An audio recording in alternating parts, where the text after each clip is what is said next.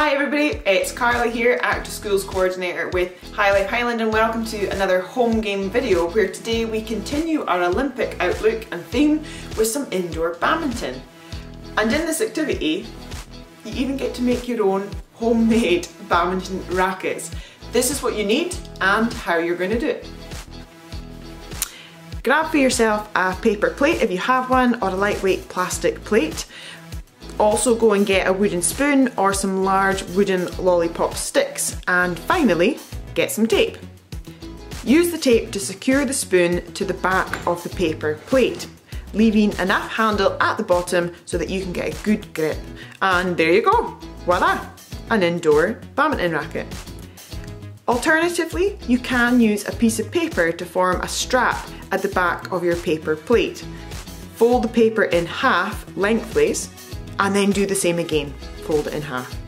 Turn the paper round now and fold the length of the paper in on itself. Do that in half and then half again. Once you open the paper up, you can see that you have now created sections, and on the outer sections of that piece of paper you want to create another fold, and this is going to be where you're going to secure that paper to your paper plate. So, having now secured it to the paper plate, what you've made is the perfect hand grip badminton racket. And then last but not least, you are also going to need a balloon.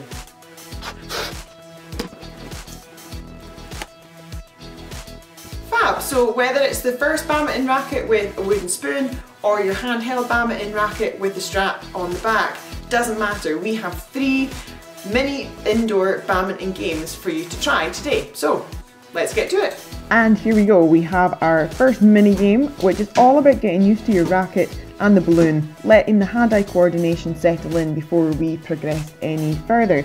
We're going to perform some keepy-ups. See how many hits you can make with your balloon without it hitting the walls or the floor. Also, take this opportunity to get your stance and hands right.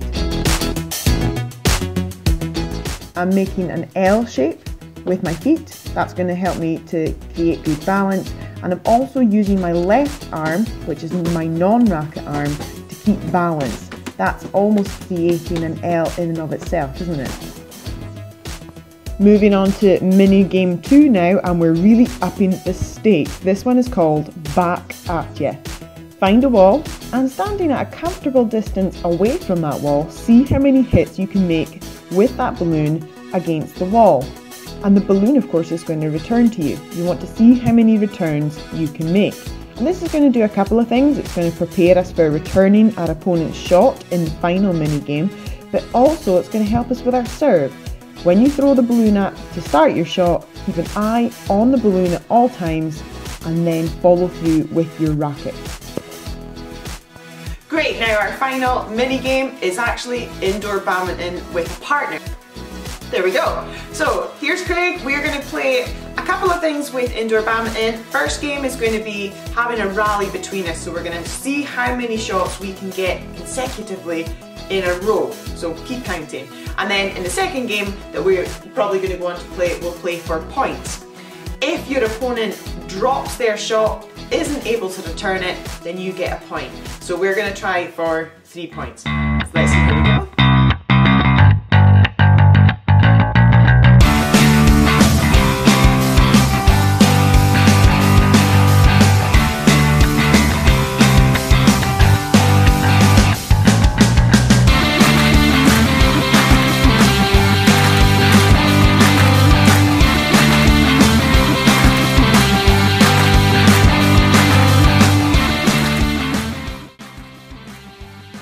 There we go, so that's 3 indoor badminton mini games for you to try. Give it a go, send us in some feedback, how you're getting on, or even send in your results to your teachers as well. Thanks again for joining us, guys. Please stay safe, stay active, and stay in touch.